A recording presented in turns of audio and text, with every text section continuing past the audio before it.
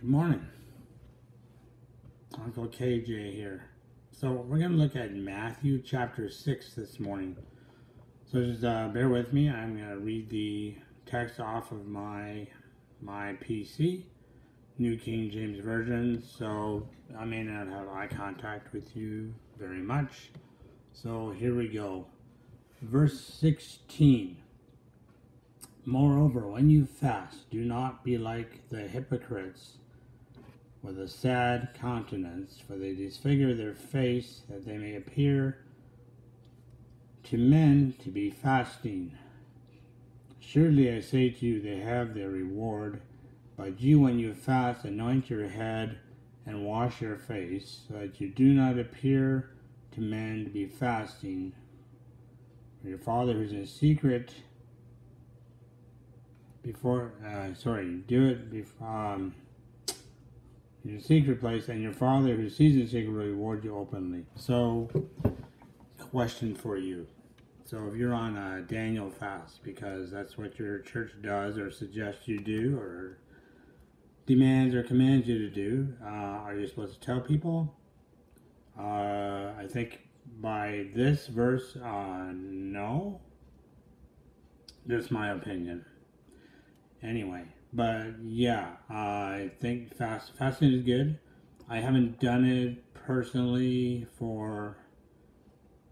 I'm not sure if I've ever done it before actually.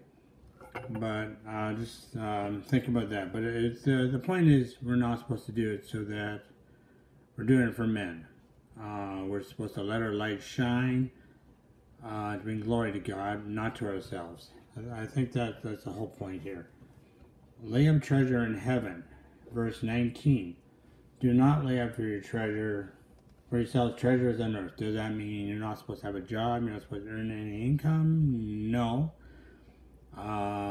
There's many verses that talk about money. Money is not evil. It's the love of money that is the root of all kinds of evil. So it's okay to have money. It's okay to have a bank account. You don't have to have it under your mattress unless you want to. But let's just read in context, okay? Lay not for yourselves treasures on earth, where moth and rust destroy, and where thieves break through and steal. Lay for yourselves treasure in heaven, where neither moth nor rust destroys, and where thieves do not break in and steal.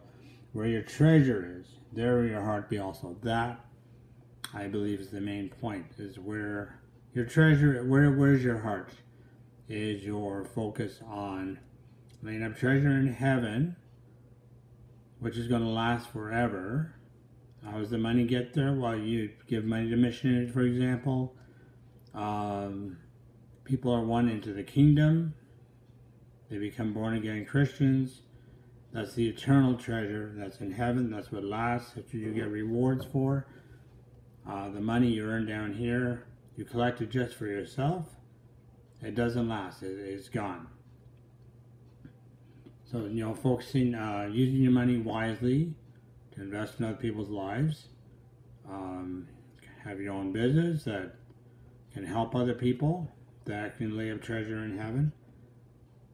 You may think of other ways that can happen. Verse 22. The lamp of the body is the eye. Now, my eyes aren't that great. I am legally blind. Without glasses, 20/400 basically. I'm not going to explain that to you now. You can look that up. That's just the way distance you can see, etc., etc. So physical eyesight is very important. So it's like the lamp of your body. What you see is what goes into your brain, and you can look up all the technical stuff, how your body reacts and get the messages to the eyes and so on. So if your eyes are good, your body is full of light. Your eye is bad, whole body be filled with darkness. Now, of course, it's not, I believe it's talking about your spiritual eyesight. What you can see as far as things that are not of this life are concerned, beyond this life. But it's a contrast. And then he goes on to say, no one can serve two masters. Either love the one, despise the other, be loyal to the one, or love or hate, love the one and hate the other, or loyal to one and despise the other. You cannot serve God and mammon. You cannot serve God and money. If money is your God, then you're not serving God. God is not your God. You cannot serve both. And then do not worry. And remember I said that, like Bob Dylan's song, you got to serve somebody. You can't serve God and money. Verse 25, therefore. Now, usually you think of what the word therefore is there for. It's related to what we just talked about. You cannot serve God and money. So, therefore, since you're serving God, then you don't need to worry about your life, what you'll eat or drink, or your body, what you'll put on, for your, it's not life more than food, and the body more than clothing. Yeah, clothing is important, obviously. Look at the birds of the air, for the Father takes care of them, and gathers for them, and feeds them. Are you not more value than they? Which of you by worrying can add 1 cubit or 1 minute to his life? So don't worry about your clothing, what you're going to eat. Even the birds, Heavenly Father feeds them. And all the creation and all of its glory, splendor is not, even Solomon is not arrayed like that. And then, end of verse 28. So, worrying, because, the questions are, we of little faith? Are you not trusting God for what He can provide? Yes, we need to make our effort, get the job we can, but if you're in a struggle, whatever, God will take care of you. You need to do what you have to do. Therefore, do not worry, what shall we eat, or what shall we drink, or what shall we wear? For after all these things the Gentiles seek. For your Heavenly Father knows that you need all these things. Seek first the kingdom of God and His righteousness. All these things will be added to you. Does it mean you're going to be rich and prosperous and all that like some people are teaching? Maybe, but not necessarily. But God will provide what you need, not necessarily what you want. I like the verse, the way the chapter ends, verse 34.